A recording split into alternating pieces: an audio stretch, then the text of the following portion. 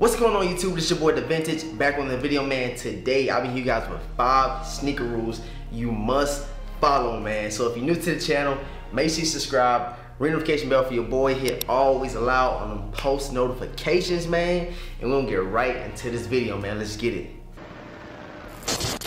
So I've been going through YouTube, you know what I'm saying? I always go through like who posting videos and what they post videos about. And I see a couple topics that I feel like I should elaborate on, and some topics I feel like I got some 2 cents in, you know what I'm saying?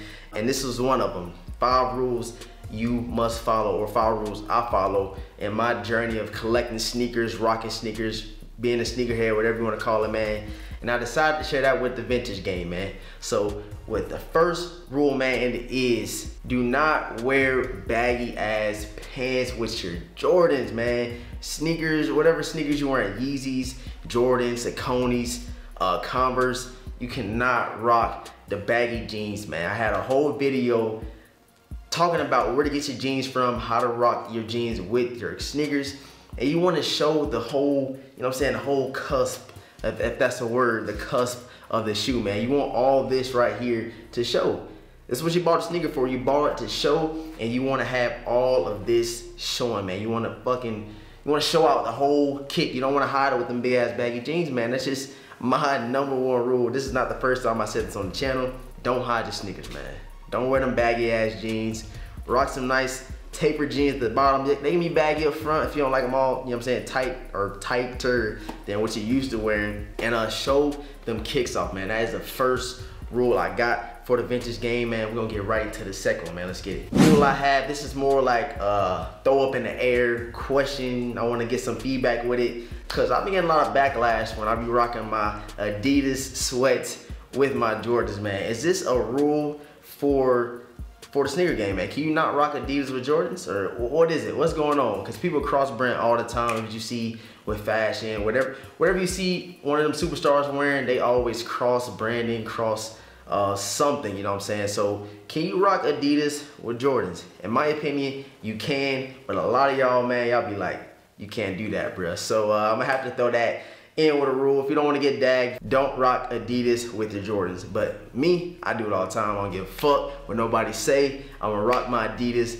with my Jordans, man. So that is the second rule. That's up in the air, man. So y'all let me know in the comment section below how y'all feel about that one. We're gonna get right into the next one, man. Let's get it. The next rule I have for you guys, this is not a promotion or a collab or anything. You have to rock your force fields or your sneaker shields in your kicks, man. If you don't know where to get them from, the most popular one I think right now is sneaker shields. But if you want to go back OG where to get them force fields, man, I still got my force fields in one of my shoes. I was gonna pull it out for the video, but I got so many shoes and I don't know which pair I had them in last. But usually I throw in my force fields when I want to get my shoes fucked up, and they reliable, bro. You don't want your shoes looking all creased up. Sometimes you want to get that creased look with them ones, them Jordan 1s. In my opinion, I like my Jordan 1s had a little, you know what I'm saying, a little wear and tear on the toe box, you feel me?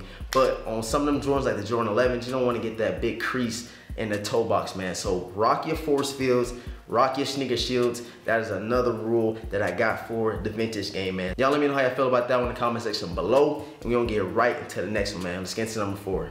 The 4th rule I have for the vintage game, man, is wipe down your kicks after you wear them, man. You know, after you rocking them, you're gonna get the bottoms to look, you know what I'm saying, real dirty. I'm sorry I keep bringing this one out. Let me get another shoe for y'all.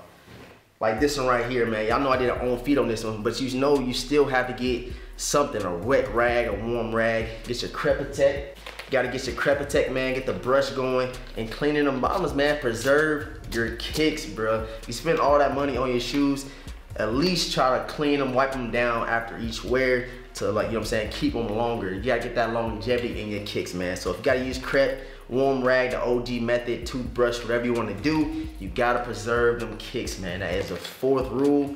Let me know how y'all feel about that one in the comment section below. We're gonna get to the final rule, man. Okay, so the last rule, man, it is the most important one. One of the most important ones to me is you have to, guys, you have to change up your sneaker rotation. You have to. You cannot rock the same sneakers every day. You know you're gonna have them shoes that you go to work with or something like that. You beat up, you go to the gym. that's all right. But when you going out, you stepping out, you want to show them kicks off, you can't rock the same J's, man. So I bring this up because it's a lot of people out there that wear the same kicks, bro. You know what I'm saying? You gotta switch it up, bro. If you gonna buy all these shoes, you gotta find a way to put them in the sneaker rotation. Stop beating up that same pair every day. Try to throw in another pair, you know what I'm saying, get some good wears in it. Like I said, you're spending all this money on your shoes. You putting, what, investments you might say, whatever you want to call it.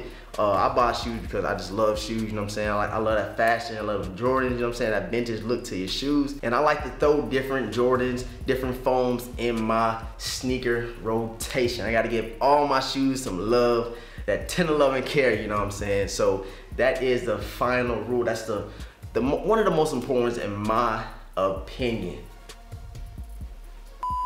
So guys, if you enjoyed this video, you enjoyed these top 5 rules, sneaker rules you must follow, hit that thumbs up for your boy, share the video with another friend that might want to interact in this conversation we having in the vintage gang, you know what I'm saying? Make sure you go check out my latest pickups of these G11 lows and these cap and gown 11s. The links will be in the description box below and it's on the channel, you know what I'm saying? Make sure you subscribe if you haven't subscribed already. Hit the notification bell for your boy. Follow me on Instagram and on Snapchat, man. And I'm gonna catch y'all in the next video. Did you caught them on 14 last shots? Let me know. Peace.